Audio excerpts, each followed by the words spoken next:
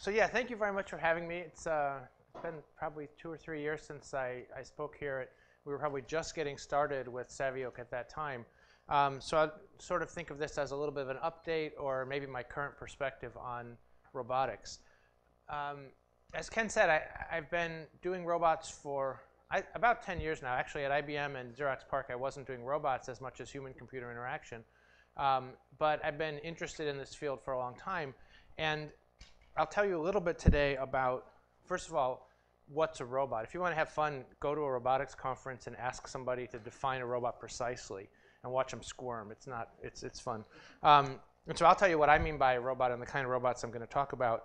And then I'll tell you why I think this is important to create robots for the service industry, how we're doing it, and in particular, how we're getting funded for it, because I think that's interesting piece and something that's changed over the last 10 years.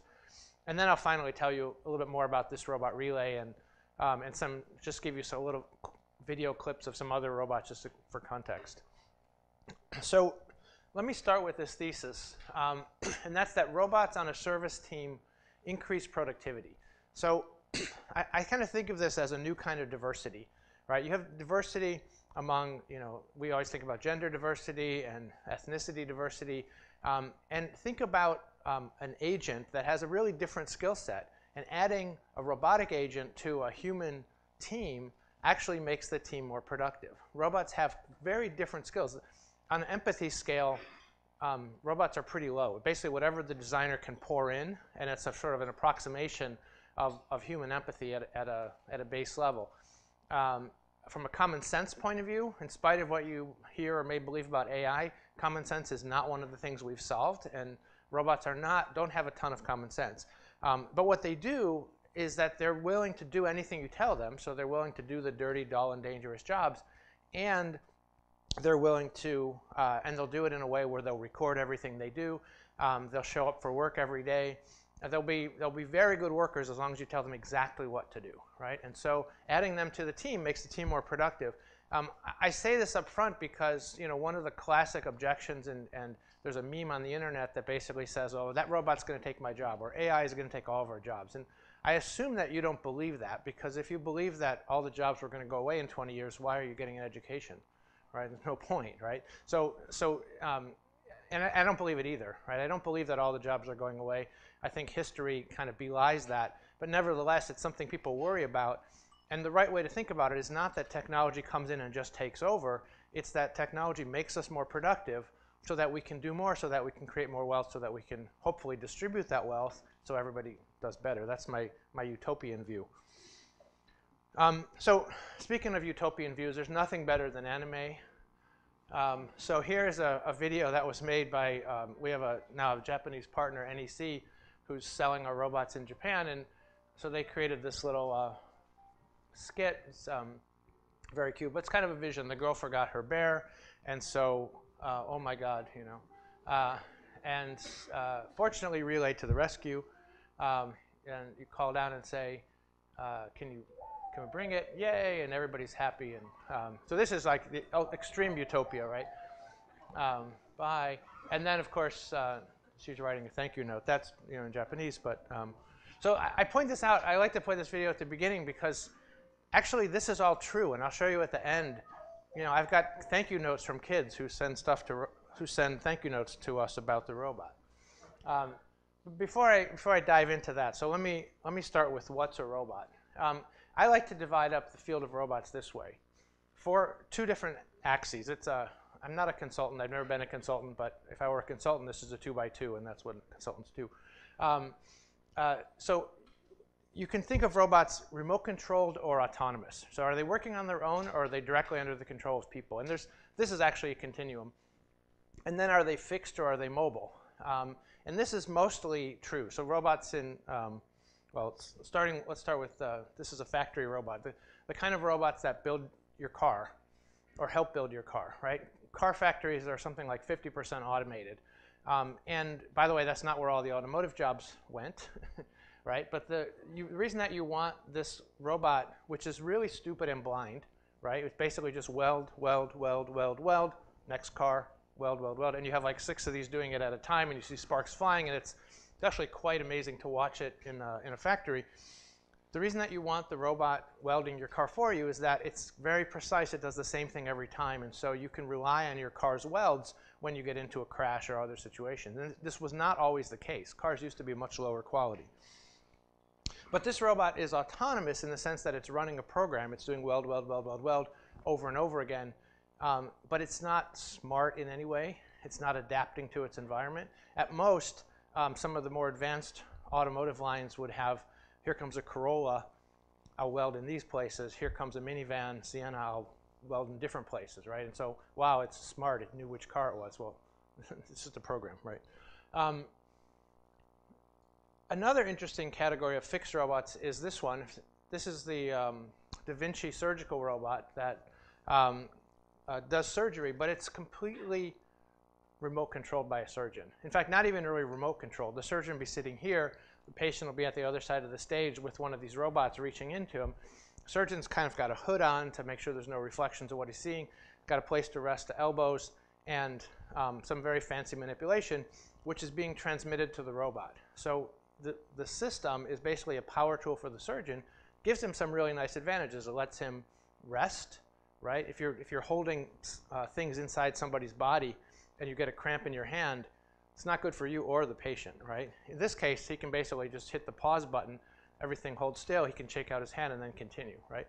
So this is an important class of robots, I think. But again, no autonomy, and it doesn't really move around except within the patient. Mobile robots that are remote controlled are classic in Iraq and Afghanistan, created to dispose of bombs along the side of the road primarily. And so this is one that typically will have, you can't see it in the picture, but will typically have a fiber optic cable that spools out behind it so that it's not interfered with by radio even. And it's just drive a quarter mile down the road, and somebody looks through the cameras and manipulates the thing and tries to either explode it or move it out of the way or whatever that they're trying to do. And then the class of robots that I'm interested in are what I call mobile and autonomous. Autonomous mobile robots, which can be either indoor or outdoor. So that's the category that I think are interesting. But when I say autonomous and mobile, now you have to talk about where, right? Because if I take that car and I try to put it into this environment, it doesn't work, right? So you realize immediately we engineer our environments to make ourselves more productive, to make our tools work better. We put roads in to make our cars work better. Sometimes infrastructure takes a while to keep up. Try to drive around San Francisco at the wrong time of day, it can be challenging. But at least you don't have this situation. If you had this situation, it'll take a lot longer to get from one place to another in a car. So roads obviously makes a big difference. Sidewalks is what we've done for ourselves and for those of us who are in wheelchairs. So we create smoother environments that make it easier for us to walk and easier for us to roll down the street. But they can have challenges.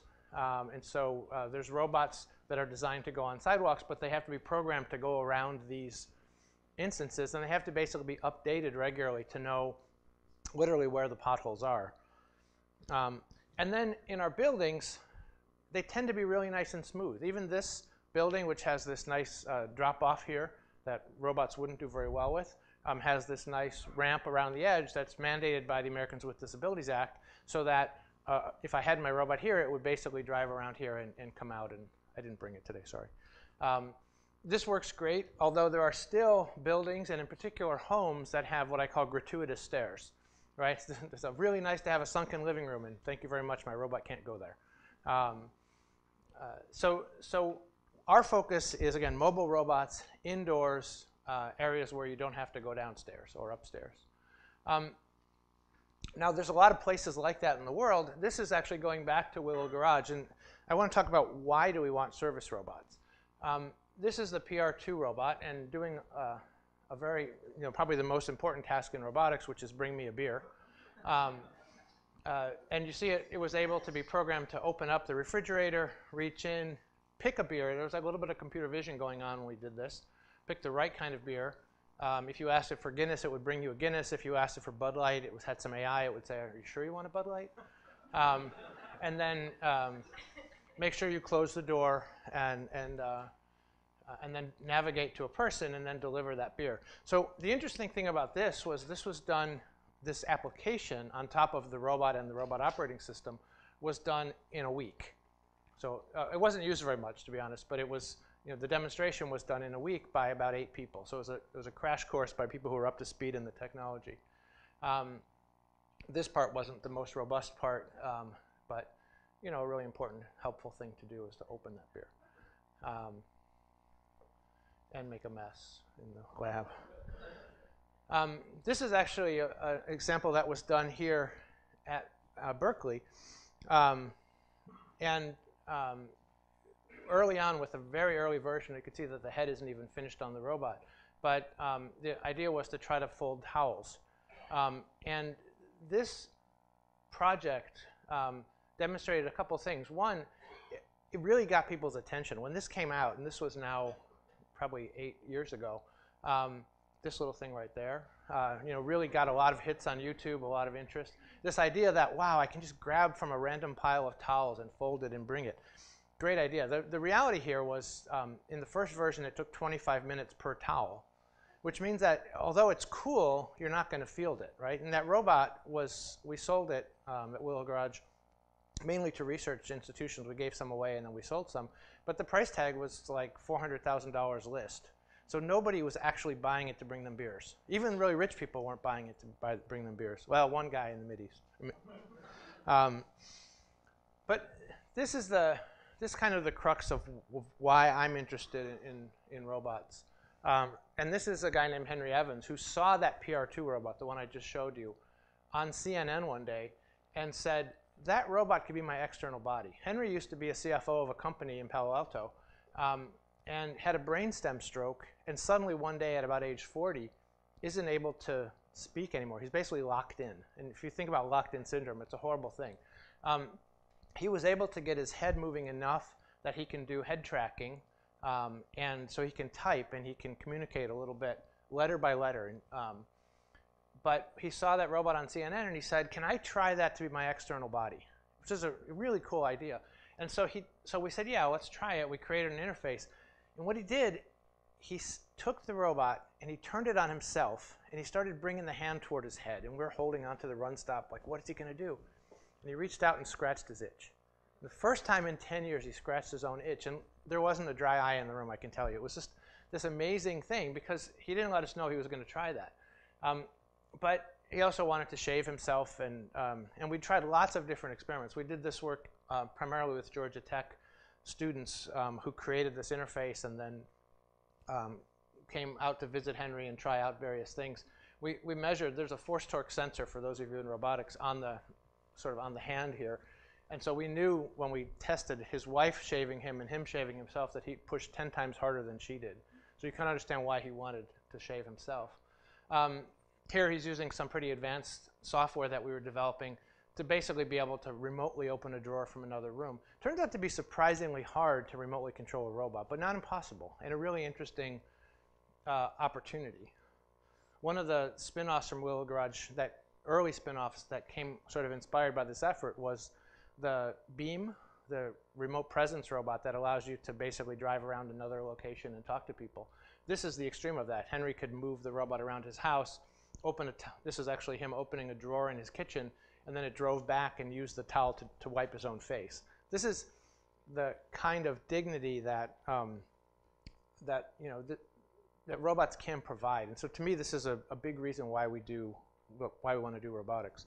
And just for fun, this is a project that was done at Penn based on that inspiration of Henry scratching his own itch, to try to build a robot that could mount on the table that he always has over his bed. It's a little bit janky. It's a long carbon fiber tubes to try to make the physics work out, and it's still a little bit shaky. It's built with servo motors. But what's cool is Henry actually uses this, or has used it for about 3 or 4 years now, as the way he scratches his itch, because this one is actually affordable, right? So you can see him, reaching over, and he basically, it's not rocket science. It's not the best robot you can imagine. It's just something that allows him to figure out how to scratch his head, and just get me something that's close to my head so I can scratch it. Let's Tim's smiling. So, all right, let me talk a little bit about what's going on the business side of robotics, because I think it's interesting.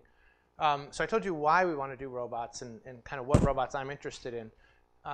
This is a really interesting stat. A lot of this is, this was through 2016, and for a long time, as you can see, it was really hard to get your robotics company funded. And that's changed in the last couple of years, and maybe the last 3 or 4 years. And what changed, I kind of try to answer the question, well, why is this? Why suddenly are people funding robotics?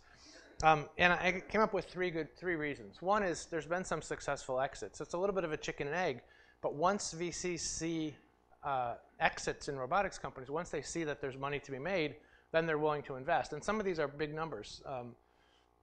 680 million. Kiva was acquired by Amazon for almost 800 million. Some of these things are even larger robotics companies getting acquired. And so it seems like there's a business there, which means that there's one reason people are interested. Another reason is that businesses need robotics, right? And the way I think about this is, if you look at service industries in general, you've got costs growing, and the industries aren't growing as fast as the costs are growing. And so you get a squeeze point. And for people in the service industry, this is terrible. They say, I'm all about service. I'm in the service. I work at a hotel because I like to make people happy. I like to provide hospitality. And when they're forced to cut services, if you're running a hotel, it just feels bad, right? It's not what you want to be doing. And so you have to have productivity keep up with your costs. Your costs are driven by healthcare because mostly services are provided by people. So in order to let people continue to make more money and be able to provide healthcare and so forth, you've got to have those people be more productive. And we tried computers, right? There's now computers at every front desk. You don't have a sign-in book anymore in hotels.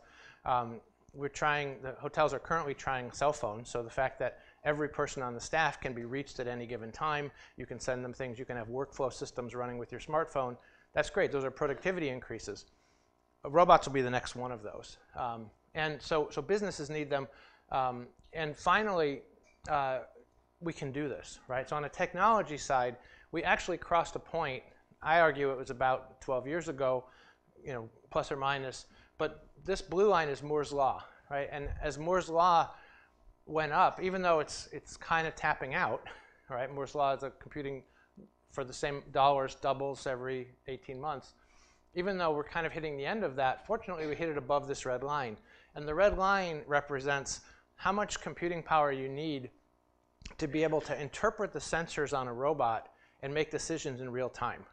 Because if you think about it, if I'm walking across the stage and something jumps in front of me, and I detect that it jumped in front of me about now, even though it was back there, it's not very helpful, right? I have to be able to process faster than real time. I have to be able to see objects, see problems before they occur.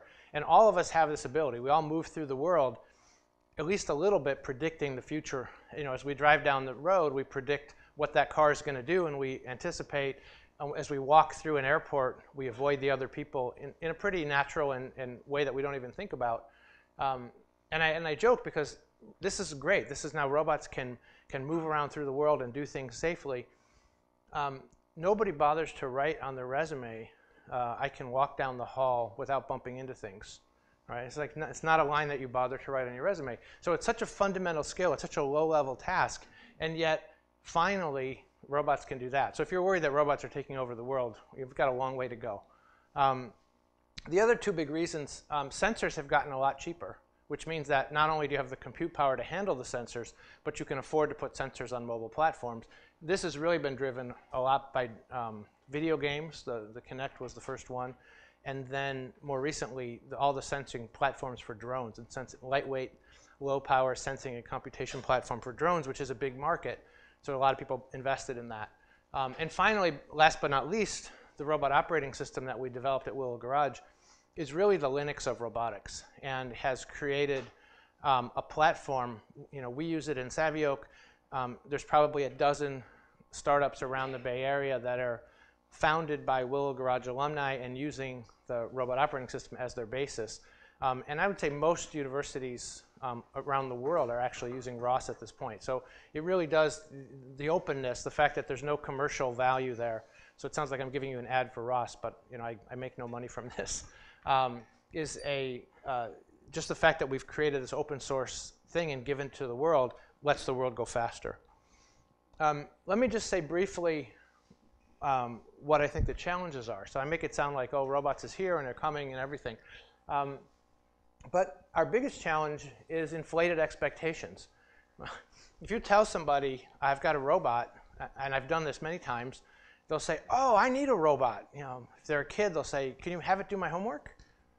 Well, no, and even if I could, I wouldn't, right? Can you have it do the dishes? I said, well, don't you have a dishwasher? Yeah, but I want you to do all the other stuff. That's the hard stuff.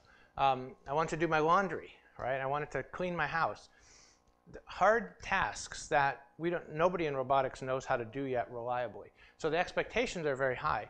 On the other hand, the use cases that match what we can do, what we should do, and what we can do at an affordable price, those are actually kind of tricky to find. It's hard to go out and it requires social science skills. It requires ethnography to really go out and understand why, what are people doing in the world? What's the real problem they're trying to solve? How can we create technology to make them more productive? How can we help?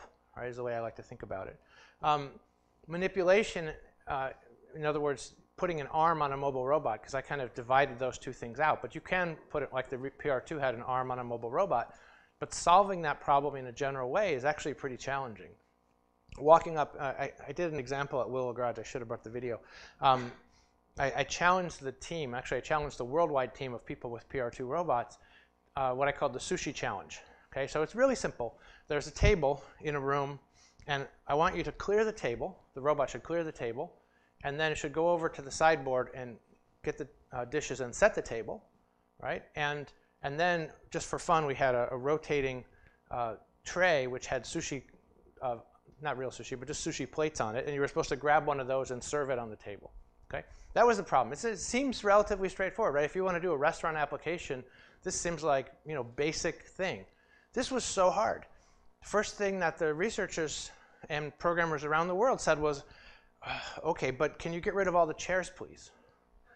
Because it's actually hard for the robot to navigate up to the table with all those chairs in the way, and the PR2 robot wasn't able to actually move the chairs, or we could design chairs that could be easily rolled away by a robot that could only move 5 pounds with its arms. Not the problem that you thought of when I told the problem, when I sort of posed the problem. It's not the first thing you think of. Then they said, okay, now all the plates and everything that's on the table, can we have an exact 3D model of all those, please? Well, it's not really realistic. I mean, any one of you in the room could clear that table in probably 30 seconds and then set the table in another 30 seconds, and you could probably pick things off that table. Then we tried it using the remote control tools, the kind of things I showed you with Henry Evans, where somebody's remotely controlling the robot, and let's say that they can do it. It's a little bit clunky to control that robot, but they were able to clear that table and set the table in about 10 minutes, and it took another 5 minutes to try to grab something off that rotating thing because timing, the way the arms move was like kind of, very slow, and you'd have to really time it to grab it. Eventually, software people and roboticists were able to solve this whole thing with no chairs, with models of all the plates, with a bunch of simplifying assumptions. And interestingly, the easiest part was getting that stuff off the rotating table.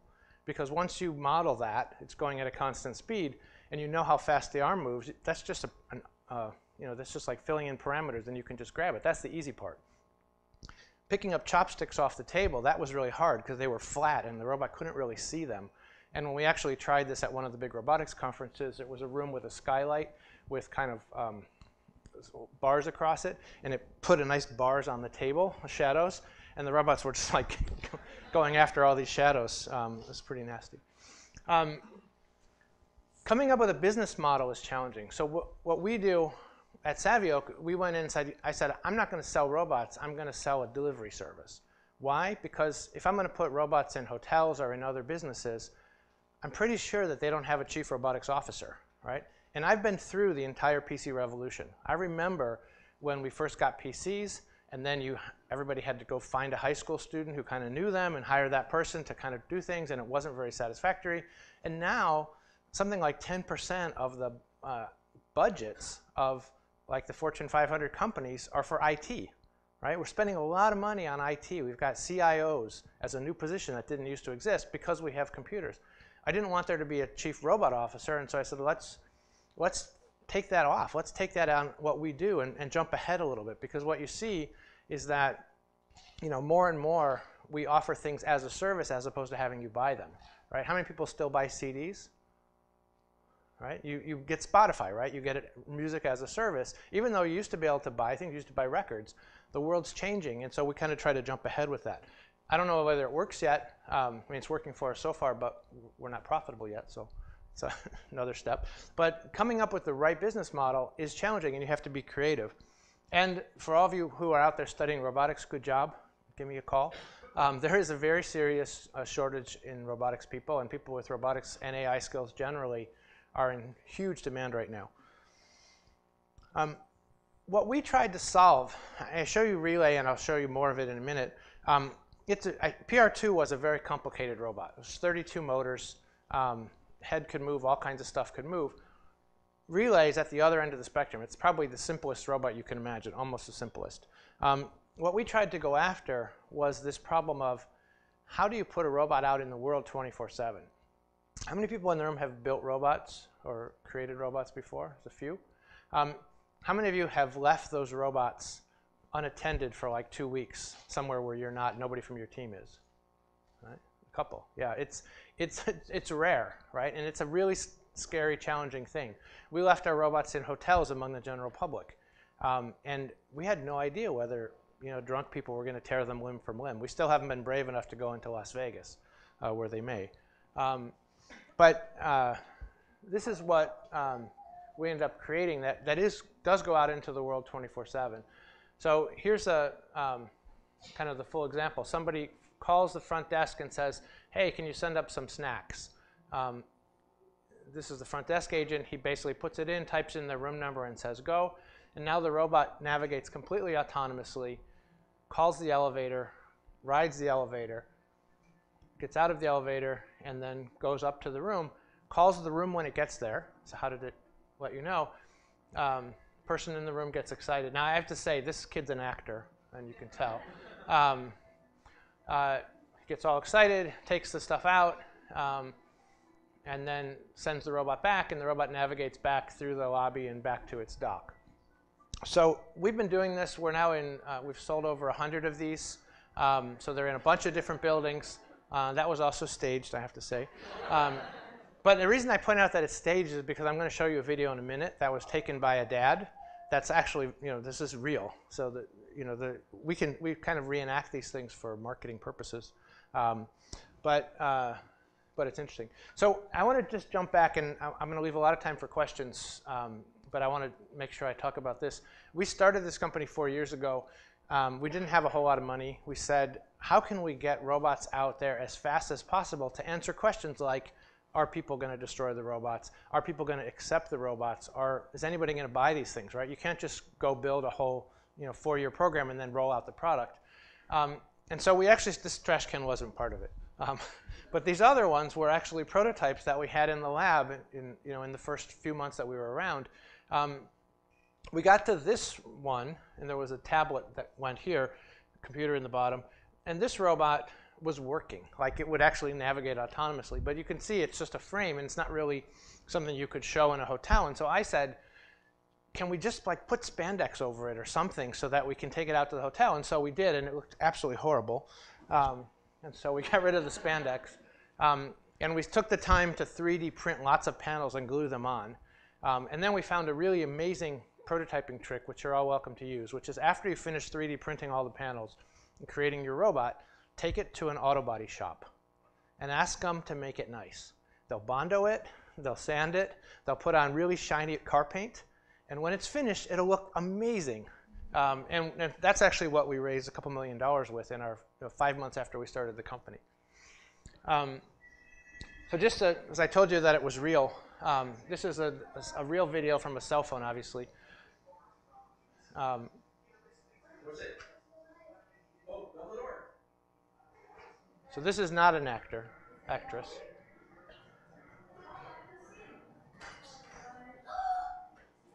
Look, it's Wally. Oh my God, it's Wally! Oh my God. It says, hello, remove your delivery, it says. Please remove your delivery. Wally, the butler. Wow. Okay, get it out, Julie. What does it have? I want to see.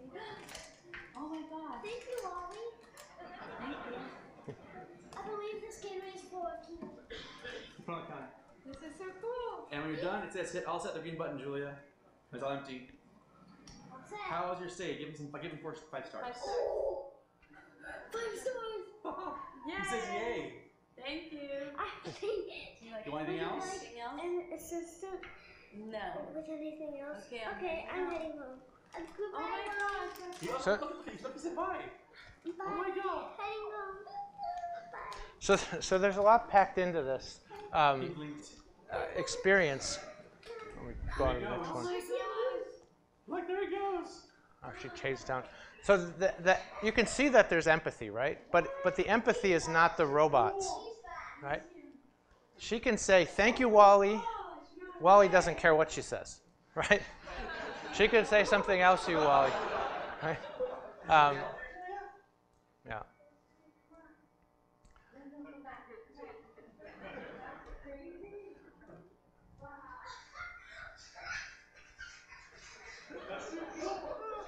So the empathy is generated by the design. How do I pause it?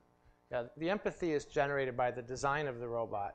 The robot doesn't itself have empathy. It's hard for people to tell, right? People will always imbue, they'll think, oh, that car is cute. Well, it's cute because of design, right? That car saw me and went around me. No, it saw you and went around you because of the driver, or eventually in self-driving cars because it was programmed to not hit anything, right? We use a really cool trick in robotics, which is there's flat ground, and then there's stuff above the flat ground. So you can drive on flat ground, and if there's any stuff, you should avoid it. That's like really simple rule. And it works pretty well. And if you move gracefully within those constraints, you get a lot of results. And you generate a connection with people. We actually have a lot of these letters where people, dear Winnie, this was from Australia. You have to read carefully. I love your sense of humor, which I think is hilarious because it doesn't have a sense of humor really. And it's great that you have lovely manners. Okay, it's nice that it comes across that way. So I won't say a lot. We're actually moving beyond hotels. We're continuing to deploy in hotels, but we're looking at other use cases. Here's another classic anime of robots. I've got snacks for everyone. Yay, everyone's happy. Again, I love the way that anime kind of gets at the emotions and what you want to do. Enjoy the treats, yay. But those are actually the sounds that the robot makes, and everyone loves Relay. There's other robots going on in hotels. I won't spend a lot of time, but there's a hotel in Japan that has these guys at the front desk.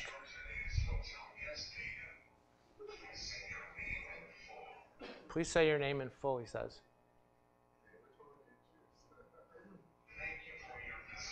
Thank you for your visitors. Coming from a dinosaur. Sounds like he ate them. Interestingly, most of you in this room have to choose the dinosaur because the woman always speaks Japanese. I don't know why that is. It seems like if it's a program, either one could do it. And just for fun, just some robots that I saw recently at a conference of various kinds. This one is the most unexpected. It's a version of this robot out of Germany called the Carobot. It has the most unexpected motion.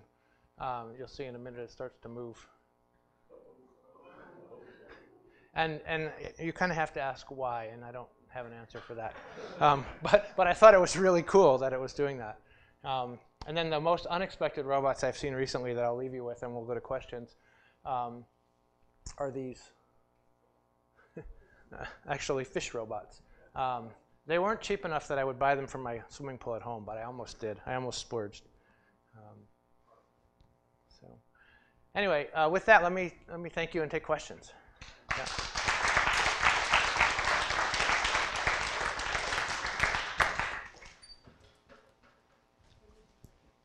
One back here. Hi, thank you for the presentation. I have a question: how the robots integrated with the elevator system in the building? Good. So what we've done is we build an interface to the elevator, and then the robot speaks to it over Wi-Fi or LTE. So we basically put the elevator system buttons on the network. And that's actually a lot of work. It's not very interesting work, but it's a lot of work and requires us to integrate with all the different elevator companies. It ends up being one of the challenges about this whole model for now.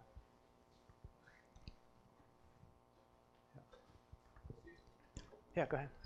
So you're a big proponent of cloud robotics, and I remember your famous quote of no robot is an island. And I'm curious to what degree cloud robotics is part of this, part of the design of the company, and in some sense your vision of how that may have changed in the last couple of years, especially with deep learning and remote call center, remote data centers. Yeah, so we've always had, and one of the things that we realized at Willow Garage was that having a person in the loop makes a robot more powerful. And I kind of alluded to it at the beginning. You add a robot to a team, the team member is responsible for providing the common sense. We actually have two levels of help for our robots. One of them is a cloud monitoring system. So the robots, there's a system in the cloud that's monitoring the robot, making sure everything's okay, noticing if there's any kind of anomaly. So if somebody would pick up the robot and start carrying it out to their pickup truck, the robot would detect it and raise an alarm. And then the question is, well, who gets the alarm? For us, the alarm goes to a call center. So it's a call center that we run, but it's mostly called by robots or by the cloud service. And then that call center can take appropriate action, which will either get the robot out of trouble. Most of the time it can do it on the person in the call center can do that on their own. So they're helping the robot out. So you could think of that person as the robots in the fleet are a force multiplier for that person to do lots of deliveries. And then what they can also do is call the front desk staff, so that somebody whose job it is to get that delivery to happen, who's really the one that the robot's helping out. So we use people in interesting ways, and we try to continue to improve the autonomy, do as much as we can in the cloud, train an AI. One of the things we've done recently is taught the robot, using all the data we've collected, how to know when it's on a particular floor, so that we don't have to wait for the Wi-Fi to reconnect when the doors open. So a lot of times, not in all buildings, but in a lot of buildings, you lose connection with the elevator. And so there's a lot of things that we found, kind of the corner cases, that we solve with AI and with cloud robotics. Yeah. And you're right, the robots aren't an island. We don't sell you a robot because it would work okay. Like if I had a robot here, I could make it work. But when you put a robot out with somebody else, it's part of a system and it's a service that we provide. Right here. You spoke about robots being created for social needs, and there's researchers out to ensure that robots are created for those needs. So, we work for a nonprofit, and we provide youth programming in East Oakland. And right now, we want to know, how are you able to get robotics in the classes of some of these students, which is a huge social need, because these are a lot of the jobs that they're going to be doing within when they graduate, and this is what's going to be offered for them, especially in the Bay Area, to even keep them in the Bay Area. So what's the plan to ensure that these students are getting the robotics exposures that they need? That's a good question. And I think a lot about how do we educate people, and the world's changing fast, not just because of what we're doing, but because of everything that's happening. The world's changing fast. And we have to think about, how do we educate people to use the technology?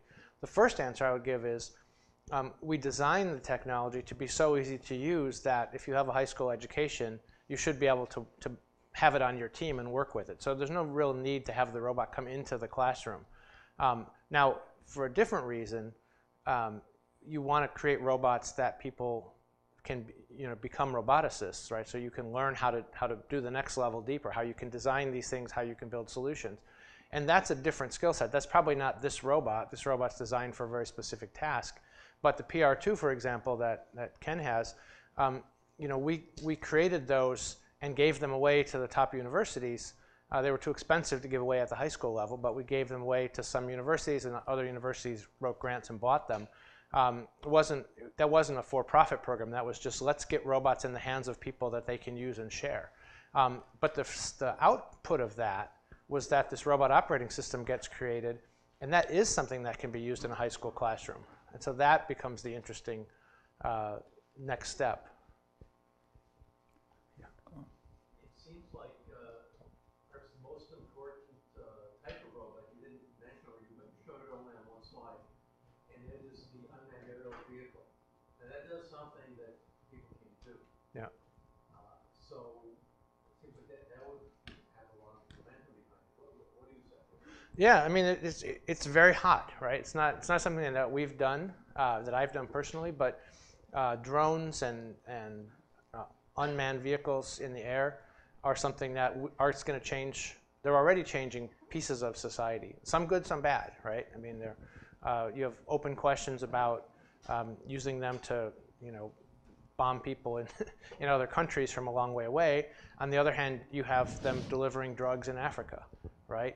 Where there are no roads or where it would be hard to get things. You have them completely changing the way that movies are made, right? They just open up new shots. So again, when you look at a technology like that and you say, what are the use cases? What's really stunning over the last 10 or 15 years is that we went from helicopters being really, really hard to fly, and it was a tour de force out of Stanford, with actually a Berkeley undergrad who went to Stanford, who was one of the first people to show that they could fly a helicopter autonomously. And then we realized, oh, well, if you, instead of having one rotor, you have four, that's actually an easier control problem. And once that was solved, and again, Moore's law helps us because you can get cheap computing that can solve that control problem. Suddenly, yeah, you can say things like, fly from here to there, and as long as you've got enough, now the problem becomes battery. A lot of these robotics problems come back to physics. You start solving, you've figured out how to do some of the AI stuff, and then the problem comes back around to physics. How do you deal with failures? With failures? Mm-hmm. So we... All your system is based on Wi-Fi or some... Right. So what if that breaks? What do you do? So what we have multiple layers for any given failure. So one thing we do every week is that we look at how many deliveries. Right now we do about 3,000 deliveries a week. We'll have 100 to 200 failures of various kinds. Okay. Some number of those failures will be false positives. We'll just recognize those. Some of those will be handled by the call center, and some of those are deeper problems. And we look at the deeper problems and we say, now let's build some new technology to solve the frequent and important problems. Are these deeper problems because of sensing or computation or actuation? It can be any of those. I mean, a good example was the one I was alluding to, where in the first few hotels we were in, we had good Wi-Fi coverage, actually LTE coverage. So the robot always was in contact with the elevator controller. So we built our algorithms assuming good connections.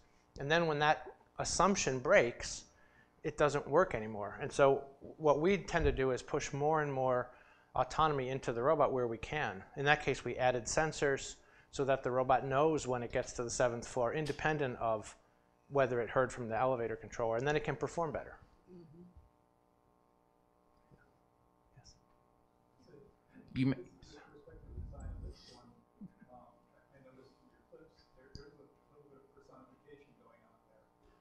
Yeah.